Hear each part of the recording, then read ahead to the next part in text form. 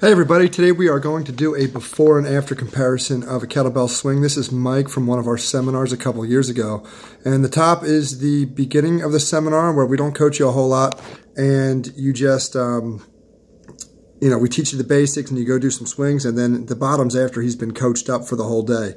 And as you can see, 5 swings is done faster on the bottom than it is on the top. And there's a lot of reasons for that.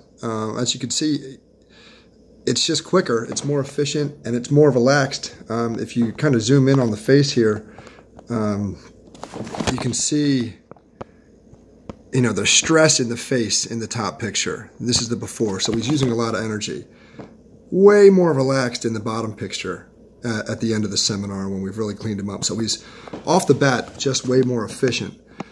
And the big thing is the height of the swing. You can see in the top picture, he's got a much greater angle than he does in the bottom picture. I would say even here, it's too much.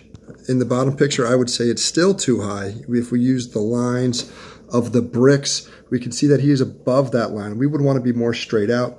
And to do that, he could just think about using his lats a little bit more, locking this upper arm bone into the top of the torso a little bit better at the top, and then at the same time using his wrists to kind of break that kettlebell and add some tension there in the hands to slow that thing down and get it going back the other direction. You'll also notice he's a lot more patient in the final pillar of our kettlebell teaching process, the sequencing.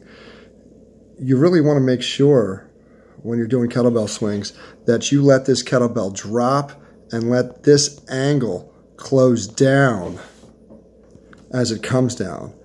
And you can see in the bottom picture, he does a lot better job of that.